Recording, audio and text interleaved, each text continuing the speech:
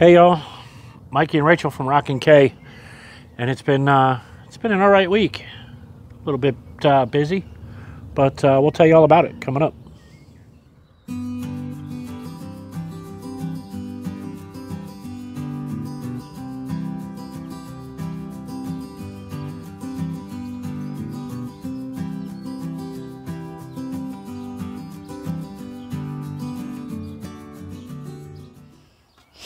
Hey y'all, it's been a pretty good week.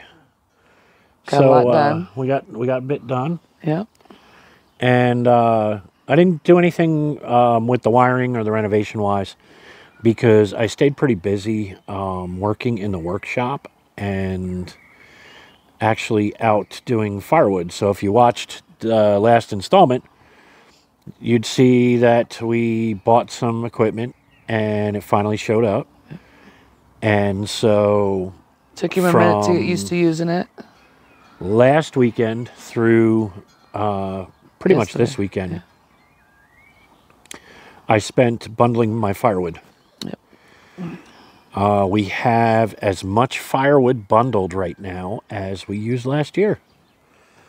So I am happy because I know I have heat for next year. And the machine, the bundler works really well. Yeah. So it's a lot less work. As he splits it, he puts it into the bundler. When it's full, he straps it, moves it with the tractor, and it's where it goes. So it's probably saving him hours of work. Well, it's going to be nice because when it comes time to actually whip it down, yeah, like you've seen in previous videos, where I bring the firewood into the wood barn itself and then cut it basically in half to put in the wood boiler. This is going to make it that I can actually move the whole bundle into the wood barn all at once versus throwing it in the window. Yeah. And I can actually set the wood bundle right next to the saw, cut the bundles open, and feed it directly into the saw, and then get it stacked up in the wood barn. So it's going to streamline the process quite a bit. It does take just a little bit of time on the front end, you know, instead of stacking it in the wood ricks, you know, the racks. You have to put it in the bundler and then bundle it up and stuff like that. But honestly, it's not that much more time. I don't think so. Yeah. Because normally you're having to move it and pile it in the wood racks, and instead of piling in the wood racks, we're piling it in the bundler. So, well, that and on the back end, there won't be no more moving it from we carry it a few pieces at a time, throw it in the barn. Now he'll move an entire bundle, which is a meter, half meter of wood into the barn. We don't have to pick up every piece. Yep. So it's gonna save. I mean, it's already saved him a lot of time on having to stack it, because he has to put it in the forks of the truck or the tractor, and then he has to move it to the rack, and then he has to unload it. Then so now he's just loading it into the bundler, strapping it together, and moving the tractor. So he is actually. I know that yesterday he knocked out 12 bales. It was 11 bales yesterday. Yeah, I think it was 10 or 11. 4 hours, 5 hours. Yeah, it was. But I also was splitting. Yeah. And then actually bundling the firewood. Before, he was probably, I'm going to say he saved at least 3 hours of time. Well, I don't know about 3 hours, but I was moving it before. I would split it, pile it on the forks, and then move the tractor.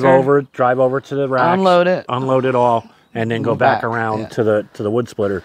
So now I'm able to set up the wood splitter. It's cutting it in half. I set the tractor right up next to it and just literally load the bundler. So, in all, it's going to save us a lot of time, and it's actually great because I can move this stuff wherever I need to put it. With ease, it's all together, strapped together. And then the workshop stuff. We have a woodworking project going on, as well as we're finishing up the roof for the wood storage for our fellow homesteader out that way. Yeah. Almost straight line out that way. And we've been doing gardening. We've got to make sure that the seeds get in, and we make sure our food stuff is in the ground. And that's not. I mean, we just don't really record that. You know, we're gonna start doing the recording of, you know, dipping out and going into the garden and stuff, and showing off the garden, because we're hoping we have like that beautiful garden this year. Yeah. We're really trying. Yeah. The frost did a number. And the slugs. Oh. Yes, We are now waging war with slugs. We have slugs that keep showing up. We've gone scorched earth. Yeah. As scorched earth as we can, you know, naturally Yeah, do. you have to do it environmentally. Between using diatomaceous earth and rock salt. Yeah. We're gonna probably do the whole thing where you bury the solo cup with the beer in it. We might try that as well. It's just we don't want to treat the garden with chemicals, and you know, because that defeats the whole process of knowing where your food comes from and what goes into it. And you know, nobody said homesteading was easy, right? Yeah. If it was easy, everybody would be doing it. It's just been such a wet, rainy year. There's slugs are out in abundance. Didn't deal with them last year, but last year was really dry, so we didn't have much of a harvest. So we're really hopeful for this year. But with the slug situation, it's like, oh my Lord. So homesteading isn't easy, but it's honest. You know, I was talking about cutting firewood this week to one of my friends, and they were like, "Nah, I'll pay for the convenience of having heating oil." And I was like, "Well, that's all well and good, but what about when there's no oil, or when the oil prices go up? It's not sustainable. Or you know, 2 years ago ish, you know, we had the whole thing where all heating oil prices and everything spiked, and heating oil went to almost 3 times the cost. Yeah. And it affected everybody. It was not just the Americans. It was the Germans, and it was all over here in Europe.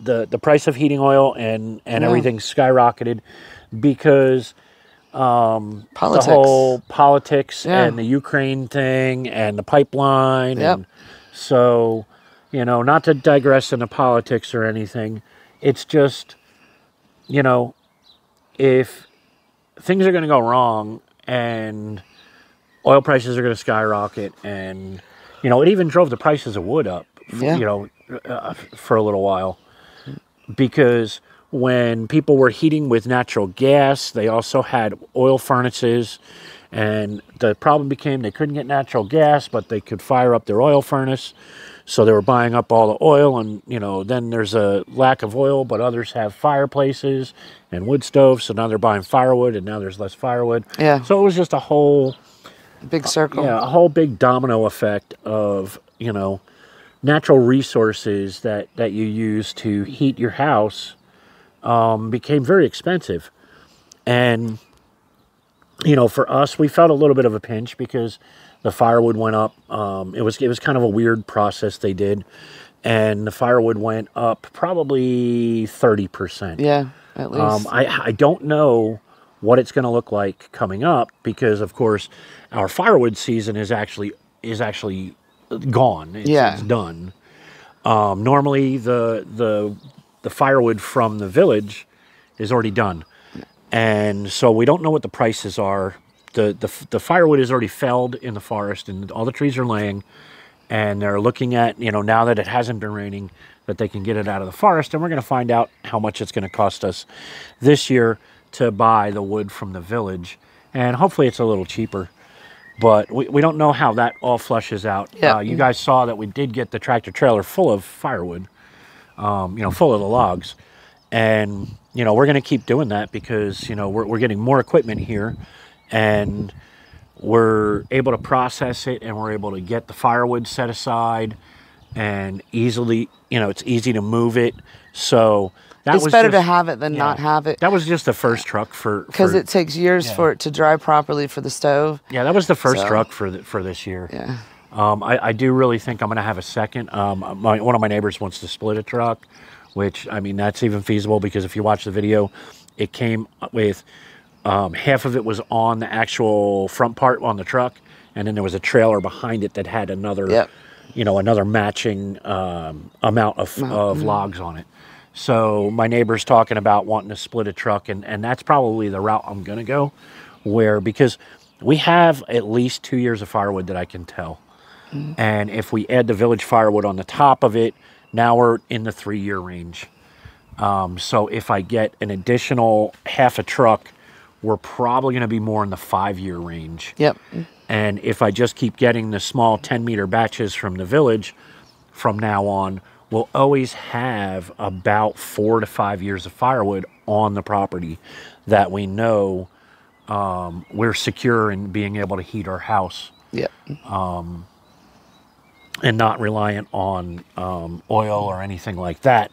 We are. Speaking of being reliant, we've been very impressed with our solar panels. Oh my gosh! So yes. we are going to go ahead and invest in a few more. Yep. So that we can start running, battery banks and at night not use electricity. We've dropped our energy use. So we did get rid of a deep chest freezer. We had 2 deep chest freezers. And we got rid of 1 deep chest freezer, and the photovoltaic system, the small little balcony solar or whatever you want to call it, the plug-in solar, has been generating 4 or 5 kilowatt hours per day ish. More. We'll say average 3.5 kilowatts. But we've shaved our usage somehow. When I'm reading the meter. We were somewhere in the 17 kilowatt hour per day, 16 to 17 kilowatt hour per day. Now we're down to 12. And now we're down to 12. Which when I last did the math, we were at 12 even, and we're actually coming down because with this lovely summer, we're getting better sunlight, longer sunlight. We are pretty far north, so I am anticipating that when winter comes, we'll have it's not going to be so good. Yeah. But I really do think that if I do the other system, it's going to be a non-grid tie system. And I'm going to do the system. I already have the inverter batteries and all this. I just don't have the panels yet. Yeah. When I do this other system, it's not going to be grid tied, and we're just going to move stuff over onto the system. That's primarily the workshop, the garages, and the out barns.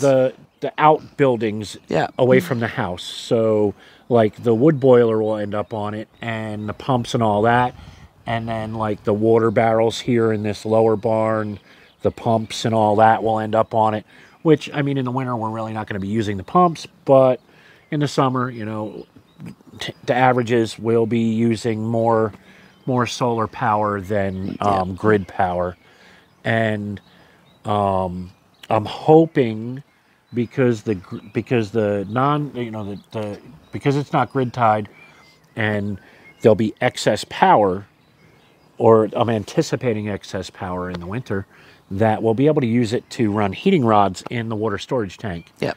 So that when the batteries are full and it's a bright day like this, that the excess solar energy will be used to heat up inductive rods that are in the water tank. Yeah, that heats the house. To kind of offset how much wood we burn. Yeah. So we'll get it all figured out, and that's, projects to come, and that's way in the future. We added a couple of new subscribers on YouTube. Yes. Which reminds us, thank you very much, all of you that have subscribed. Please, if you like our content, click that subscribe button, click the like button, hit the notification bell. Click the notification bell. And give us a big thumbs up, please. Give us a big thumbs up. We really appreciate all the help. It helps with the analytics. It helps with the algorithms. Yeah. And gets us a little more exposure. Speaking of exposure, the Karcher video, if you haven't seen it. Oh, yes. It's picked up.